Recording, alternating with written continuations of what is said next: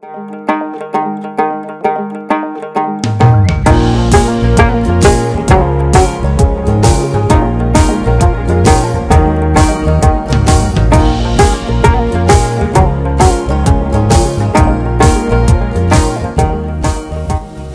this auspicious occasion of the celebration of 88th birthday of His Holiness the 14th Dalai Lama, the Tibet Museum is delighted to present a brief biography of His Holiness. His Holiness the 14th Dalai Lama Tenzin Gyatso is the spiritual leader of Tibet and was the head of the state until his devolution of political power to the elected leadership in 2011. He was born on 6 July 1935 to a farming family in a small hamlet located in Taksir, Amdo province in the northeastern Tibet. At the age of 2, the child named Hamo Thundup was recognized as the reincarnation of 13th Dalai Lama Thupten Gyatso.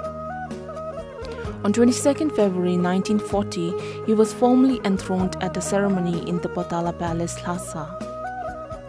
His Holiness the 14th Dalai Lama began his monastic education at the age of 5 and at 23 was awarded the Geshe Lharampa degree equivalent to a doctorate of Buddhist philosophy. On 17th November 1950, at the age of 16, His Holiness was called upon to assume full political power following China's invasion of Tibet the previous year. In 1954, His Holiness went to Beijing for peace talks with Mao Zedong and other Chinese leaders including Deng Xiaoping and Zhou Enlai. In 1959, at the age of 24, he was forced into exile in India due to the increasing repression under the Communist Chinese occupation. Since then, he's been living in Dharamsala, northern India, headquarters of the Central Tibetan Administration.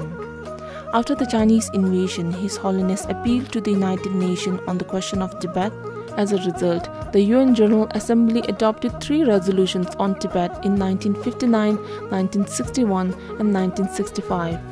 Soon after his arrival in India, His Holiness the Dalai Lama established the Central Tibetan Administration on 29 April 1959 to succeed the Gandhi Podang government, which had governed independent Tibet since 1642.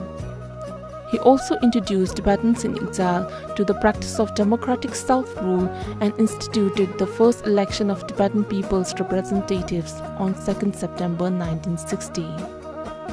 In 1963, His Holiness the Dalai Lama presented a draft democratic constitution for a future Tibet, followed by a number of reforms to democratize the administrative setup of the Tibetan community in exile. These initiatives eventually led to the promulgation of a new democratic constitution called the Charter of Tibetans in Exile in 1991, which provided for the expansion of the Tibetan Parliament in exile and empowered it to elect colleagues of the Tibetan administration. In March 2011, His Holiness the Dalai Lama, in order to bring about complete democratization of the Tibetan policy, announced his decision to devolve his political responsibility to an elected Tibetan leadership.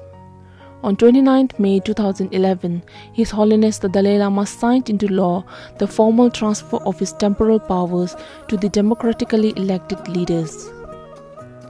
His Holiness the Dalai Lama truly empowered his people through this decisive act, unleashing their collective energy to sustain their struggles for years to come.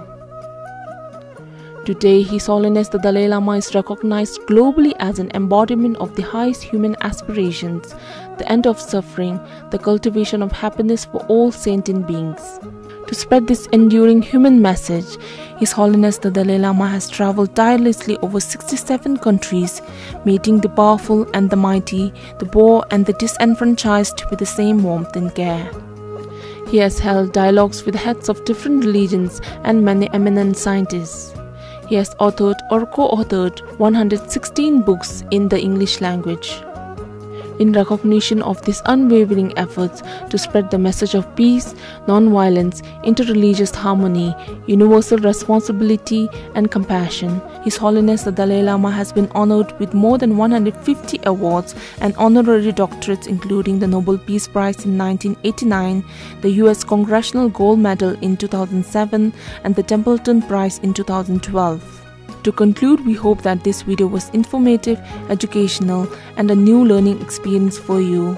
Once again, we would like to wish His Holiness a very healthy and a happy 88th birthday. May all his visions of global peace, religious harmony and secular ethics prevail.